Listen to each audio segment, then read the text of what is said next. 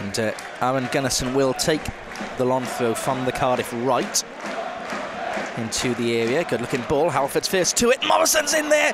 And it's a goal! Cardiff have scored! And it's Kadeem Harris again.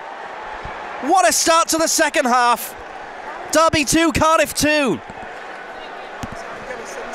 Aaron Gunnison's long throw in there into the box, and it just caused havoc for the Derby defence there.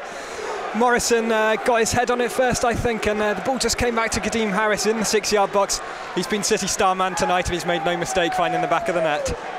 What a great start to the second half for the Bluebirds. It's a minute and a half old, and Cardiff, who looked down and out after 35 minutes, 2 goals.